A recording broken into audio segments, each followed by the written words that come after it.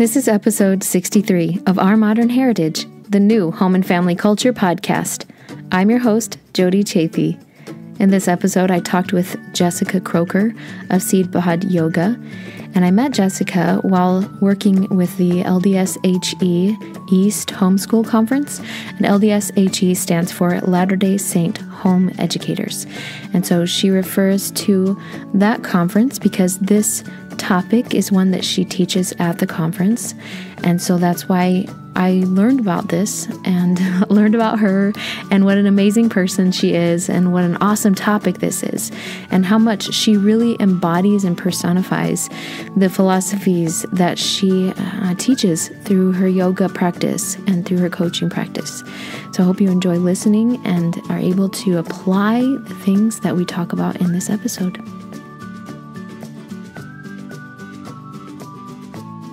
Jessica Croker is a registered yoga teacher and a mindful living coach, teaching well-attended classes, seminars, and workshops since 2013. She hosts a weekly podcast called The Seed Podcast to teach and inspire women that self-care isn't selfish and that when we put ourselves first, we can actually think about ourselves less. Through her website, www.seedpod.yoga, she runs an interactive, unselfish self-care coaching program, helping people really internalize and apply her mindful approach to self-care. Jessica has been homeschooling her six children since the first one was born in 2000 and lives with her husband and children in Manassas, Virginia. Welcome, Jessica. Thank you, Jody. It's fun to be here. I'm so glad to have you.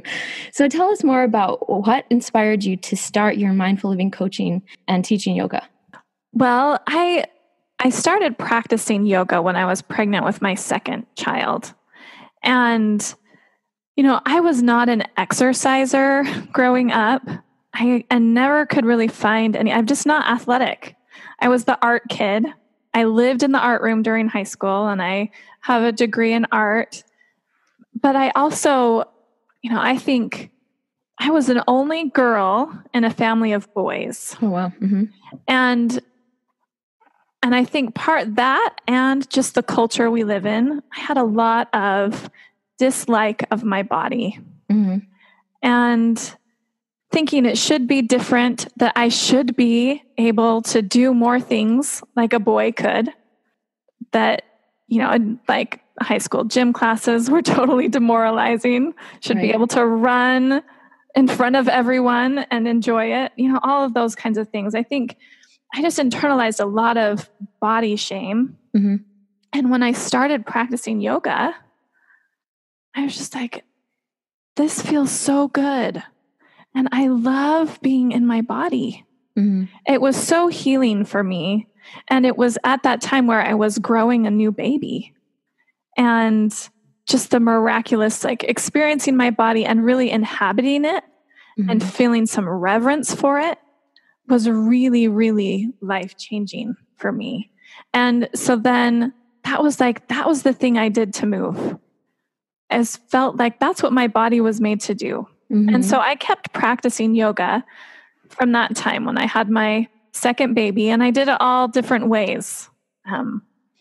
I'd go to a class at the YMCA, I would do videos, I'd go to a yoga studio, all those kinds of different things. And I kind of always had in this picture in my mind that someday when I grew up, I would be a yoga teacher. Nice. And I remember when I was pregnant with my sixth baby, I was in a class and we were just in the final relaxation at the end.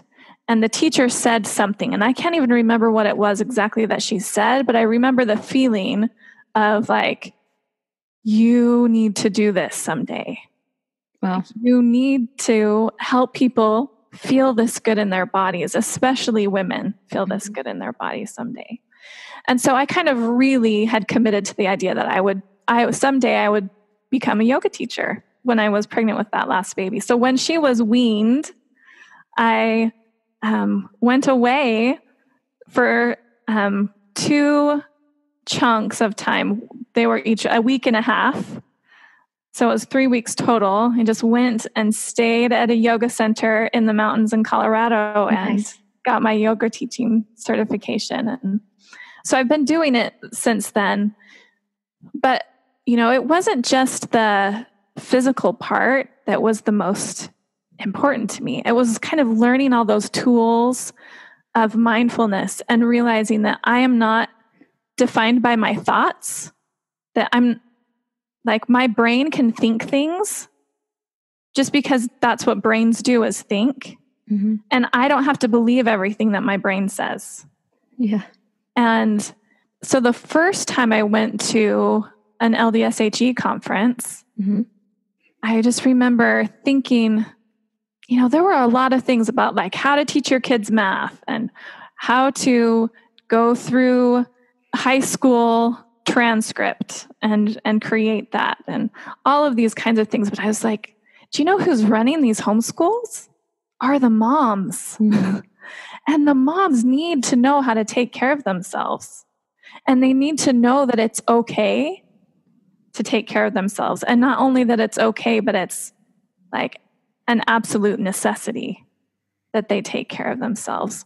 Because I think how we feel about ourselves totally gets translated into the way we interact with our children. Yeah, absolutely. I think that you're absolutely right. And relating that to this mommy culture of, it was almost, I don't know if it's still this way because I don't try not to like listen to the negative chatter that's out there, but for a long time I listened to it a lot. And a lot of it was, if you aren't 100% immersed in motherhood and in childbearing and child rearing or things like that, or selfless acts of kindness or things like that, then there was something wrong with you, and it was like, if you as a mom posted, oh, I took this time to go out by myself to do X, Y, and Z, or I'm going out with the girls, and it's like, what about your kids? What are you doing with your kids? Things like that. Or, and there wasn't a lot, there was just kind of a stigma around moms having that personal time or getting time away from their kids, or saying, oh, I can't be with my kids all the time or things like that, and just going, wait, what? Then you're a horrible mom, or things like that. And I just think that that's so unfair. That's so unfair to moms and to women in general, and just people in general, that we should be constantly in a state of sacrifice. Then that's just not fair. And it's not natural. It's not healthy. And so maybe you could go into a little bit more about that. Like, why is self-care not selfish? Well, I think it could be, right? Sure. Like self-care could be totally selfish. Mm-hmm. And I think it's really important that we understand what it is to be selfish versus being self-aware. Okay. That everyone has needs, right? And when we're the mom and we have all of these little people that all have needs, mm-hmm. They have their physical needs need to be met. And that's a job of a parent, is to see to it that the needs of their children are met, right? But that doesn't mean that us as grownups stop having needs, mm-hmm. Right? Right. But part of adulthood is knowing how to meet your own needs. Right. It's almost like we have to learn how to parent ourselves. We do. And I like to kind of term it that way, is that we have to do some self-parenting, mm-hmm. Right? Would you let your child go for a whole day eating only junk food? How would you feel about yourself as a parent? Right. But then how many of us as moms will do that same thing? Like, we'll neglect. We'll just, I made sure everyone had a healthy breakfast and I got lunch for everyone, but I'm out of time for myself, so I'm going to just grab a handful of chips. Maybe I'll eat a banana. Right? But is that really modeling to our children what it's like to be a healthy grown-up adult? Mm-hmm. Part of our job as parents is to help our children learn how to meet their own needs. That's really what we do. And so that's important for us to realize, that meeting our needs isn't all about being self-absorbed and thinking that I'm better than anyone else or worse than anyone else. It's actually seeing ourselves through the light of truth, that we are worth spending some time with, and we are worth taking care of, and our bodies and our minds are worth feeding just as much as our children's or our husbands or our friends or anyone else's. Like, it's seeing that we are all divine beings and that we're really the only ones that have any idea what we need. Mm-hmm. And so it's our job to see to it that our needs are met. Yeah. Yeah. And so, and I like this idea too of that being mindful, that when you are mindful of what your needs are, you really need to, it is a skill to develop, to be able to be mindful of what your needs are, because we get so distracted or carried away in the day-to-day activities. Do you have a specific like tools or exercise for developing more mindfulness, or advice about how to develop more mindfulness? Well, I think taking time to be quiet, having habits of prayer and journaling and some kind of personal study where you just have some time to be inside of yourself and not so wrapped up in all the things that are happening externally is really, really key. And it's something that we have to practice.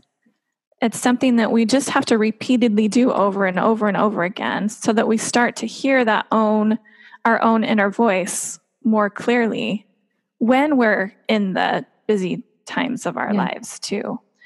So I think taking time to sit, and I do really feel strongly that everyone should practice meditation. Mm-hmm. That it's something that you can do to just be quiet. And I was blown away when I learned about meditating, because my whole life, I grew up in the Church of Jesus Christ of Latter-day Saints. I've said prayers 5 times a day, probably for most of my life, right. Morning, night, and then for every meal, at least. But I just had in my mind that saying a prayer most of the time was just like a rattling of my thoughts, that I was just kind of going through this laundry list of all the things that I was thankful for and all the things that I needed. Yeah. And then that was it. But then just realizing that I could just be still and listen to myself breathe and notice the things that were happening in my head and start to let those get quiet, mm-hmm. that's the time that God could actually speak to me.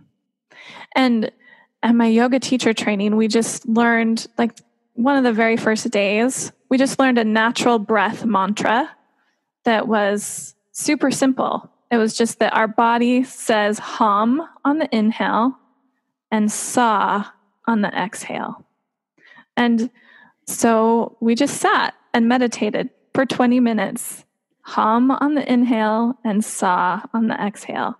And it was really hard to sit there. It was the first time I'd ever sat for 20 minutes. Right. And just noticed like my mind was going everywhere. But I also had this great epiphany that was pretty powerful, because they told us before we meditated that hum, sa, means I am that. So I am not my thoughts. I'm not anything outside of me. I am that part of me that has always existed. I am that part of me that is connected with the divine. Mm-hmm. And so as I was breathing, just hum on the inhale and saw on the exhale, I just realized, like, this is the song I've been singing my whole life. I am a child of God, mm-hmm. right? And my breath is just naturally chanting that. And all I have to do is sit and be still. And that's still praying. That's a prayer. And that God can really communicate my worth to me when I do that. That's so powerful. When I started learning about meditation, it really was an eye-opener to just stop. I mean, we get so caught up in these thoughts and that, that monkey voice, that monkey brain, whatever it's called, mm-hmm. all the things that come and go into our thoughts. And yet when we stop to become present, all those things just like float away. And And I remember seeing a quote somewhere that was just like, the thoughts are we are the sky and the thoughts are the clouds.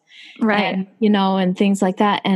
But so often we try to hold on to those clouds or focus on them or give them more weight or value than they really deserve. And that's what creates a lot of anxiety and stress in our lives. And so, yeah, I totally agree with this practice of meditation and mindfulness and slowing down. I saw this video recently on Facebook that was like, my goal this year was like 2019 is to survive, and it goes through like just being present and doing this and that. And as I was watching it and I posted about this, it was like, I got kind of misty a little. I'm just like, that's so true. This is not about because a lot of times in my experience, I've been in survival mode for a long time, and I'm like, I really want to get to a point where I'm actually thriving. But at the same time, there's something to this level of survival that is saying, I'm enough. And that you're not lowering your standards by saying, I want to survive this year. What you're saying is, I'm going to show up from a place of I'm enough, and be present and slow down so that those present moments with myself, with my family, are enough. And I think that the more we practice that, I think the more we're going to find that is thriving, because you're letting go of all of the extra stuff that is telling you should do this and that, you should be this and that, and hold on to the things that's saying you're enough. Right. Well, because for one thing, all of those shoulds that we try to attach to often are competing. Like they're totally contradictory. And if we just brought some awareness to that, right? Like I don't know. Oh, I'll tell you some. My shoulds are, okay, yeah, I should get up and exercise, but I should get more sleep. Or I should be teaching my children, but my house is a mess, so I should be cleaning my house. And all those things are always like battling in my mind. Yeah. So they're often battling. Mm-hmm. And we just kind of put ourselves into this box of all of these shoulds, and they compete with each other. And so then we're totally feeling a sense of anxiety, a sense of not measuring up, because actually it's impossible. You can't measure up to things that are totally opposite from each other or contradictory. And so part of just kind of slowing down or taking some time to have that feeling of I am enough, I am connected with God, He knows who I am of infinite worth, then we can start to kind of filter through all of the busyness of those things. It's like that Max Lucado book, Oh yeah, You're Special, right? And with the Wemmicks and all of their dots and stars, and how Lucia, who went to see the Wemmick maker, the woodcarver, every day, none of the black dots stuck to her. And I really think that that's what those shoulds are. We put them on ourselves. I think the stars are the shoulds too. I think that when we feel like we have to measure up to those other standards too, that's... Yeah. And they're totally unnecessary. And they create a lot of anxiety. And so we feel a whole lot of discontent. Yeah. But that's not ever what Heavenly Father really wants for us. He just wants us to know who we are. And we do need to live in a way that is like, we need to accomplish things. Yeah. We need to make, right. We need goals we need to set goals. We need to do things. We need to work toward our potential, but we can just do it one step at a time. And we don't have to ever, we can just know that we can trust that we are enough and things will work out the way that they're supposed to. And we can't do it all at once. But often when we let go of having too many expectations of ourselves, we're actually able to accomplish more because we're not spending so much emotional energy with all of that competing junk in our minds. Yeah. Yeah. That's one of my problems is I have all these lists of all these things that I want to do, or lots of, just stacks and stacks of books I want to read or things like that. And then it seems like having too much to do sounds like abundance, right? But I think that it actually translates to scarcity because you go, I don't have enough time to do that, or I don't have enough energy, or there's not enough of me to go around. But a true abundance mindset is just going, I have enough and I can do enough. I have enough time to do what I need to do, and letting go of the fear of missing out, that if I don't do all of the things, and then you actually end up accomplishing more because if you just pause and take one step at a time. Well, and we have to realize that it's our thoughts that create our feelings, and it's our internal experience that really is what creates our whole experience. It's the things that are going on inside of us that make our life feel like it's worth living or not. And when we think that thought, like, I'll never have enough time, I can never get everything done, right? That feels pretty overwhelming.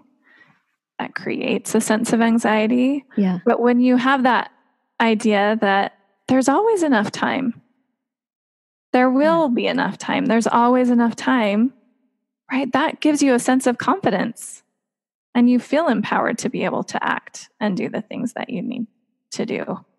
And that it will work out, So I love this. This is, and a lot of this translates back to, I just want to relate it back to family culture because, you mentioned earlier that if we don't take care of ourselves, then that translates to how we treat other people.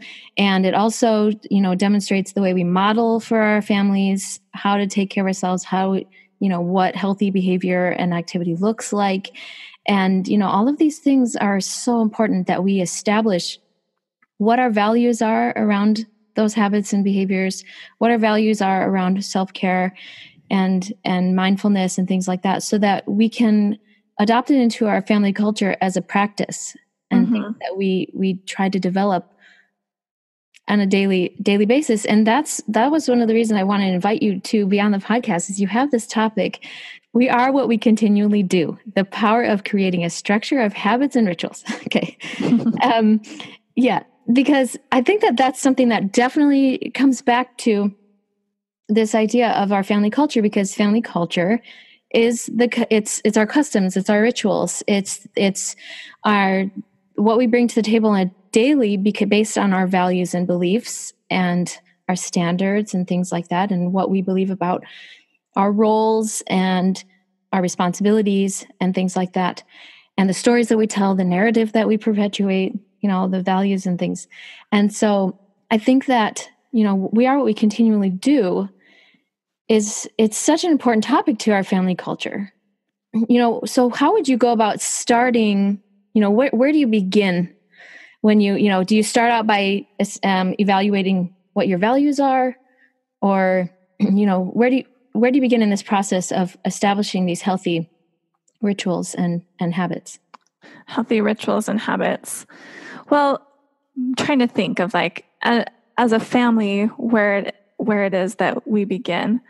And well, even if it's just you, because like you said, you model for your family, and a lot of times our kids aren't going to pick up on what we're trying to accomplish until they see us doing it. You're right. Well, and I think, our lives are repetitive. And a lot of us want to resist structure. We want to resist that. I don't need to have a routine or a schedule because then I'm locked into a box.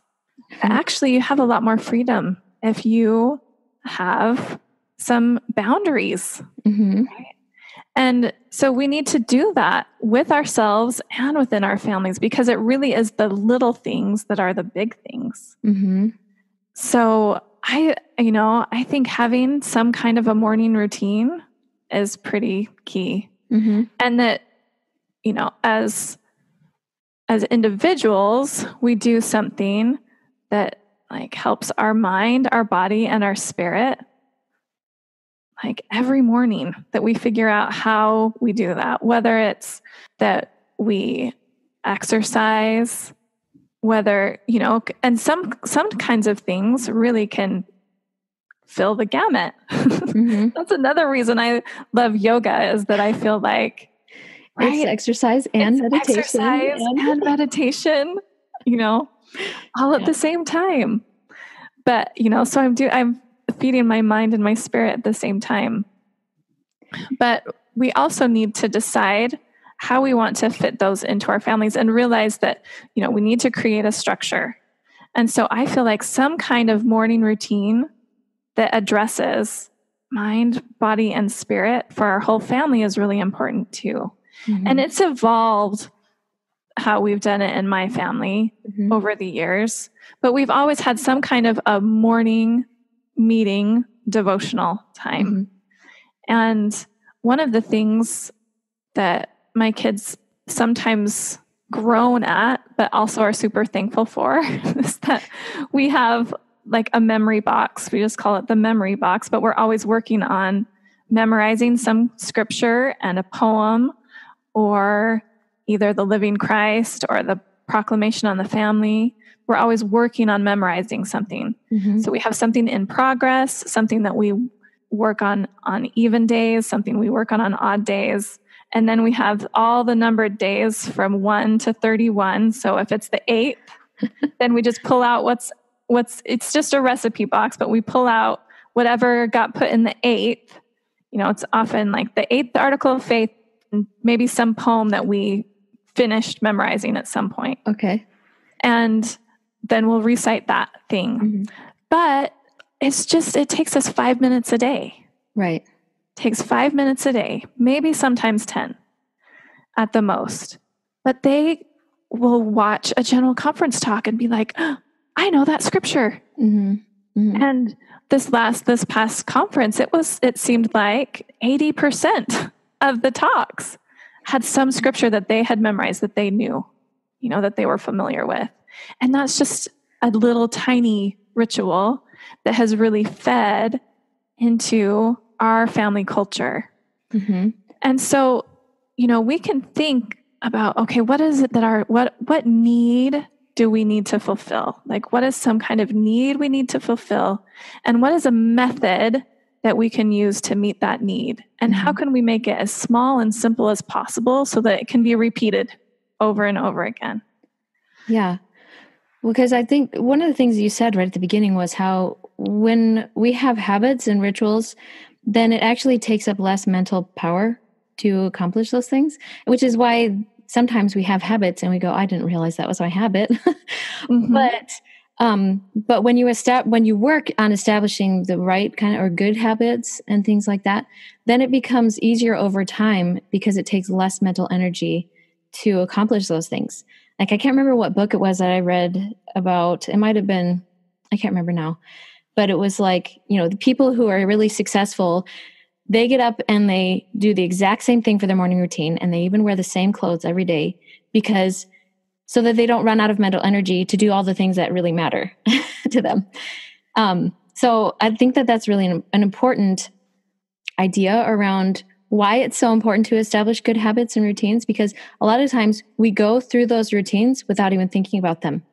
And so it's really important to make sure that you're establishing the right kinds of routines. Yeah, and you're right. People, like I said before we started, was like, a pivot, what was it? What does they say? A door swings on a single pivot or something like that, that it's like, if you have those right, it's just a little tiny thing that starts you out on the right course. But like you said, with your kids and doing those scriptures and memorizing those things, those are things that just take a few minutes, and then it carries it over into every aspect of their lives. And it's something that they can keep coming back to and keep remembering and keep reinforcing, because it's something that almost becomes a part of who they are. Well, we have habits, right? That's just part of the natural man, that we're made to work in patterns. I mean, that's how our brains develop, is that they want to follow the easiest pathway. Yeah. And so we're born with a brain that doesn't have all of those neural pathways connected. Like that's the whole purpose of childhood, is to create all of those neural connections. Right. And to build our brains. And then all that stuff that's automatic, like our brain wants to delegate as much as it can to the automatic, so that, Right. we can drive to the grocery store without even thinking about it. Uh-huh. We brush our teeth probably the same, we start in the same place and end in the same place the same way every time. So we don't ever even have to think about it. And we're going to have habits and patterns that we follow over and over again, whether we want to or not. That's just the nature of being a human being. Yeah. And so we can choose them. Uh-huh. Like, that's pretty cool that we can choose them and make those pathways the easiest ones to follow. We can decide that when I get out of bed, I automatically kneel. That's the first thing I do, and say a prayer. We can choose that that's our pattern. Mm-hmm. And it takes a while to make it automatic. But then once we make those things automatic, right, then our needs are being met. And then we have a whole lot of energy and light to do all the other amazing things that we want to do. So in this talk that you gave it, and you gave this at the LDSHE conference, you mentioned a little bit about, how do you notice when there's habits that's not serving you anymore? And what is the process and the struggle of changing that habit into something that's better? Well, I think one of the most important things that we can do is just not judge ourselves, right? We have to just be like, I do this thing over and over again, and that's okay, because I'm just a human. I yell at my kids every time they take their shoes off 5 minutes before we're trying to get in the car, right? That's just my knee-jerk reaction. I always do that. And it's a habit I want to change, but it's okay. I'm a human. I'm just being a mom, being a normal mom, right? We have to, when we notice that there's something we habitually do that we don't want to do anymore, we're going to compound it if we resist it. If we put a whole lot of focus in saying, I'm bad, right? Instead of just being like, this is what it is. And then we can start to just redirect ourselves to something new. Mm-hmm. So when we have something that we don't want to be doing all the time, then we have to kind of create systems. I, for a long time, struggled with just like binge eating in the afternoon when I was just kind of spent mentally, emotionally spent for the day after homeschooling 6 children, and the chocolate chip bag is just so, it's just right there, so right? It's so comforting, and so the system that I had to create to overcome that habit was that I always have sliced up cucumbers in the fridge or celery or something. And then in the afternoon, I just get that out and set it on the counter so that it's there where I can see it. And I realize, okay, if I'm going to binge, it's going to be on celery, Yeah. But we have to, we just have to find something that will replace it. Yeah.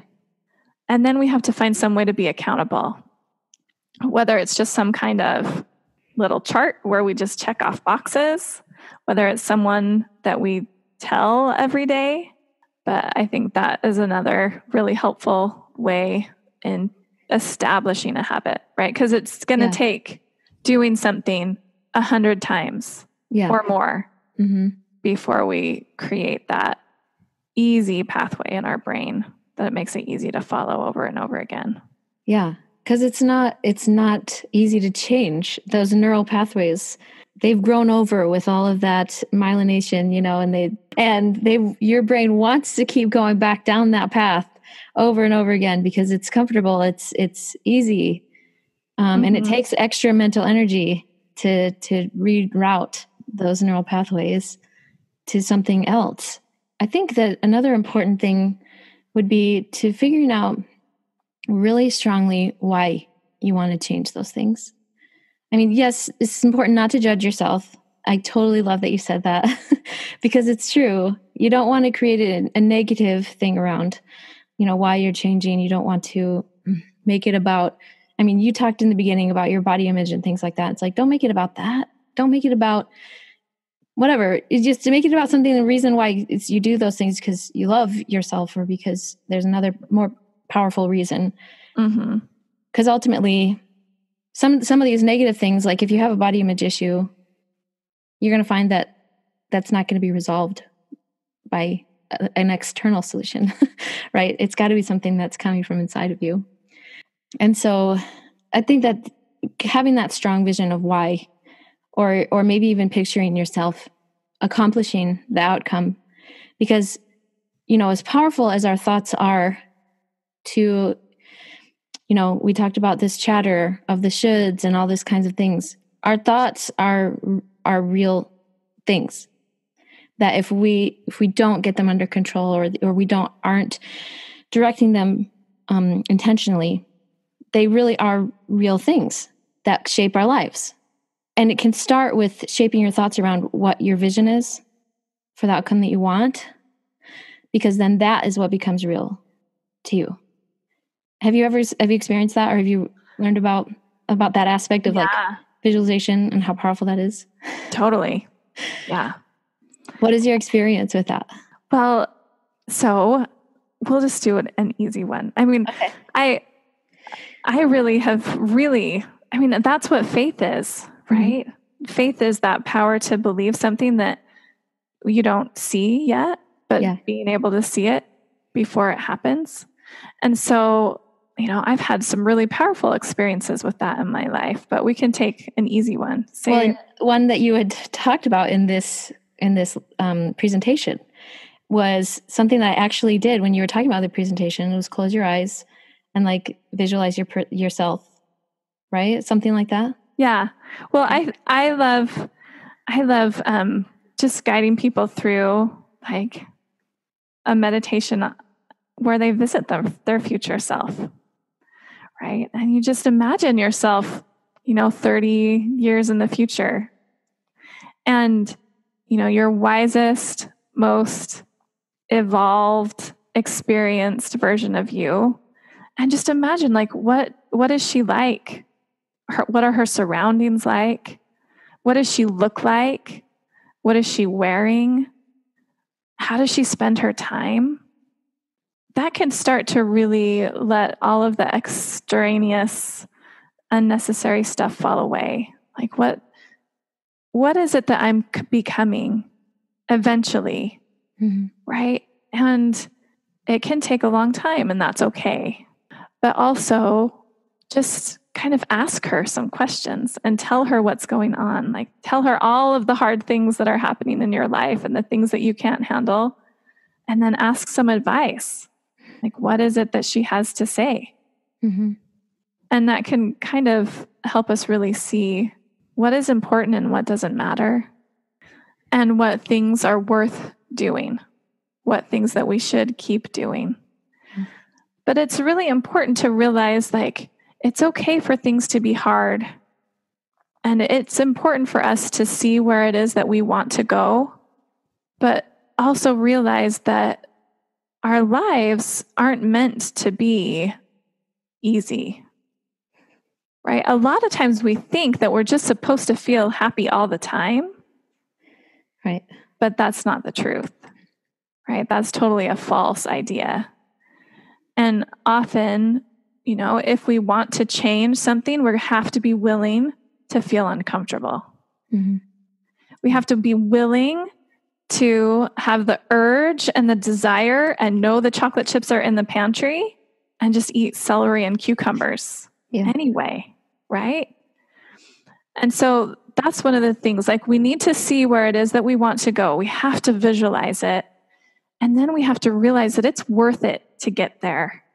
And that we have to be willing to feel some pain and discomfort.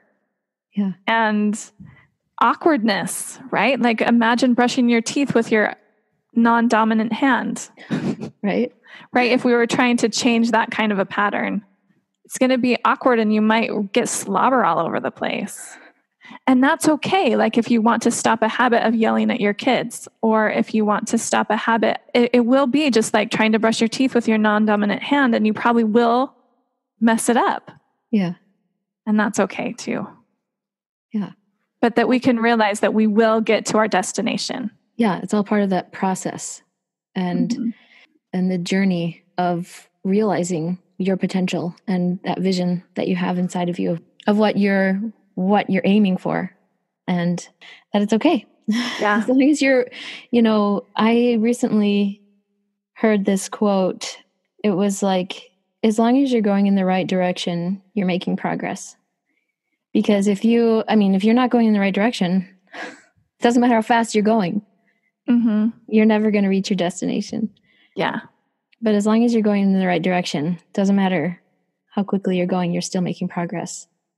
Yeah, I love that. Yeah. And that's why it's important to realize it's just the little things, that our habits are the big things. They're the things that make up our whole life. All those little things that we do day in and day out. Yeah. They have the big cumulative effect. Yeah. In the they long add run. up. They add up over time. It's so true. Awesome. Well, thank you so much, Jessica. This has been really, I think we could go on and on and on. There's so much more I think we could talk about. I mean, you have brought up some concepts, and I mentioned to you this book called The Slight Edge, and that's a really good one to check out because it talks about this idea of how our actions compound onto each other. And there's also an old Brigham Young University devotional by Henry B. Eyring called The Law of Increasing Returns. That one's really good. It's about that same kind of concept. What are some books that you like to recommend that can help this concept, or about developing good habits or mindfulness or self-care? Well, one that I think is really helpful is called The Power of Full Engagement. You and I have talked about that book before. And that one just talks about that we need to have rituals and routines that help us renew our energy. That's how we do it, is by doing just little things. I also like a book called Better Than Before by Gretchen Rubin. And it's just about building habits. And she has a bazillion different strategies, probably not a bazillion, more like 25 strategies for creating a habit. And that we have to take into account our own natural tendencies, that some of us work better if we are obligated to do something, and that we shouldn't berate ourselves for being people pleasers. And I've noticed, for me, if I commit to someone that I'm going to do something, it's way easier for me to get it done. And I can just harness that as a superpower instead of saying, oh, I'm so not self-motivated. Right. No. And so she talks about the 4 natural tendencies, and that when we create our habits, we should take into account what our natural tendencies are. And I think in a family culture, right, our families also, some families are very rigid and structured and they function that way. Some families are mostly extroverts, right? And so they're going to do outward things. And then there are other families that are more introverted.